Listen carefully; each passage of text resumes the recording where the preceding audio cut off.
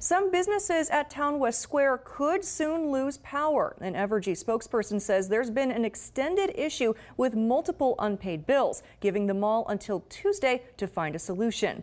KSN's Asia Simone Smith joins us now with how business owners at the mall are reacting to the news. It's new at 10.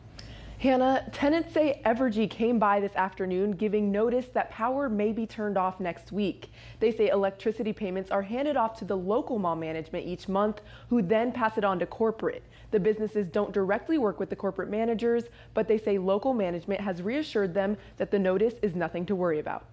Obviously, we're shocked like anybody would be. I was under the impression that, yeah, we are paying a portion of that.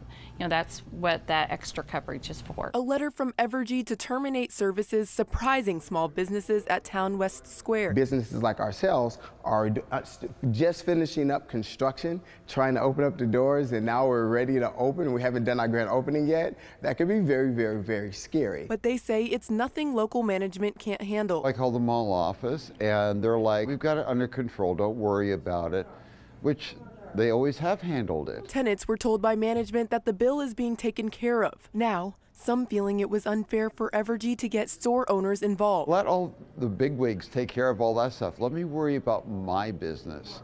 And don't turn around and scare the crap out of me. It really put everybody in a frenzy, and then it kind of jeopardizes the business that we're trying to have as we're opening up our new facilities. Tenants say the mall supports small businesses, and they hope this incident won't leave negative effects long term. Towne West has gotten a lot of negative press here, which is actually hurting the small businesses. We're not seeing as much foot traffic, you know, the thing about the taxes came out, stuff like that.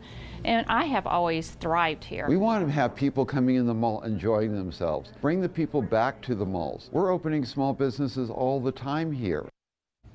Tenant Ken Smith spoke with the local mall management, and they told him that they are working on a public statement. Here for you, Asia Simone Smith, KSN News 3.